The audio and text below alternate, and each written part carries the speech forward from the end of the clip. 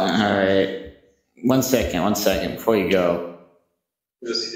Former President Barack Obama. We've got a very exclusive interview with the former President Barack Obama here. A very important question. Mr. Obama, what is the purpose of mountains? Well,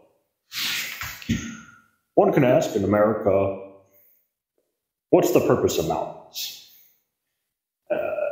When I was canvassing in Chicago, I used to pretend like I was yelling from the top of the mountain. I would say, this is Barack Obama, I'm on the top of the mountain, and this is my purpose. All right. That makes sense. That's very insightful. Thank you, former President. Now, it was actually a double exclusive interview. This is from Anonymous Colin from the Chicago area. I don't know who it is, but we're interviewing him anyway. And we're curious what he thinks about the purpose of mountains. So let's check in, see what he has to say.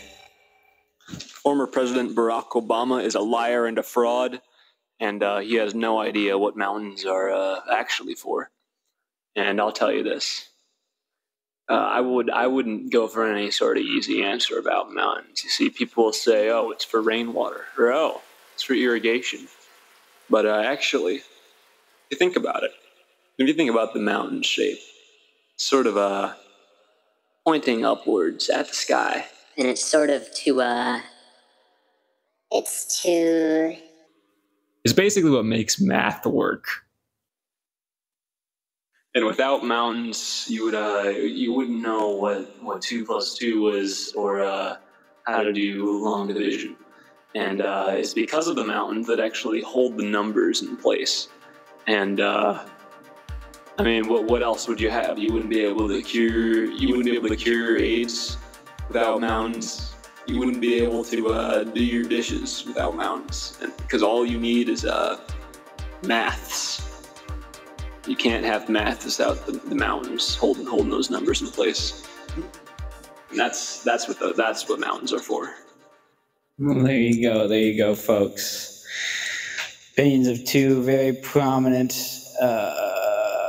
figures of Chicago on the topic of mountains and their purpose. Now, my personal opinion, my experience with philosophy and math is they're completely useless and they serve no function in society. So, frankly, if the second is correct, I think we should destroy all mountains.